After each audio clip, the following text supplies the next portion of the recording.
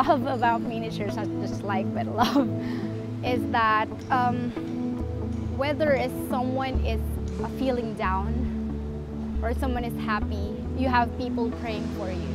So that's what I really love about our MiniChurch.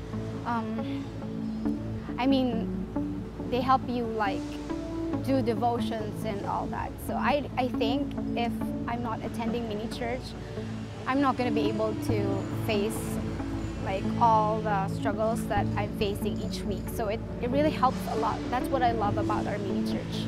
I cannot forget that when we did this medical mission in Roses. So we had this big vision of doing a medical mission, but then we didn't have any resources. So I think what I love about that moment is that we really felt God providing for us, because 3 days before our mission, we had like 9 volunteers, all experts, like pediatricians, like blood and all that. So, and of course, when you do medical mission, you do medicines, right? So we had like, I think 10 boxes, all came from God. And of course, we need money. So we did this rummage sale.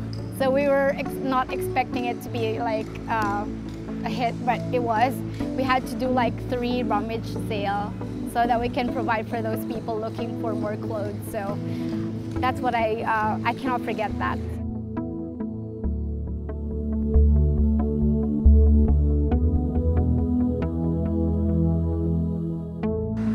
My name is Rezielyn, and I'm a messenger of hope.